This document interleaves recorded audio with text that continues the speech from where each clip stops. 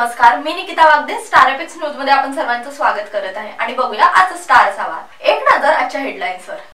सावनेर शहरात चोरांचा होडोस. आता बातम्या सविस्तर देत्या. सावनेर शहरात मध्यरात्री नागपूर मार्गावरील महालक्ष्मी नगरीत चोरट्यांनी एकाच रात्री 3 घरी कुलूप तोडून लाखोचा ऐवज चोरून नेला. मिळालेल्या माहितीनुसार ईश्वर अंबाडकर यांच्याकडे भाड्याने राहणारे उमेश कराडे हे बाहेरगावी गेले असल्याने त्रिशूल व सबलीने घराचे कुलूप तोडून चोरट्यांनी घरातील आलमारी फोडून सोनसाखळी, अंगठ्या, सोन्याचे लॉकेट, मंगळसूत्र व चांदीचे काही भांडे असा एकूण 1.5 ते 2 लाखाचा ऐवज चोरून नेला. तसेच अगदी समोर असलेले हरिचंद्र राणे यांच्याकडील भाडेकरी रवी शंकर पुरी हे नागपूरला गेले असता चोरट्यांनी त्यांच्याकडे 12 ग्राम सोन्याची चेन, 12 ग्रामचे मंगळसूत्र, 4 ग्रामची अंगठी, 8 ग्रामचे कानातले असा अंदाजे एकूण 1.5 ते 2 लाखाचा ऐवजावर चोरट्यांनी हात साफ केला. तिसऱ्या घरचे घरमालक पुण्याला असल्या कारणास्तव कुलूप तोडून चोरट्यांनी किती ऐवजावर हात साफ केला हे अज्ञात कळू शकले नाही. चोरीचे गांभीर्य लक्षात घेऊन पोलीस निरीक्षक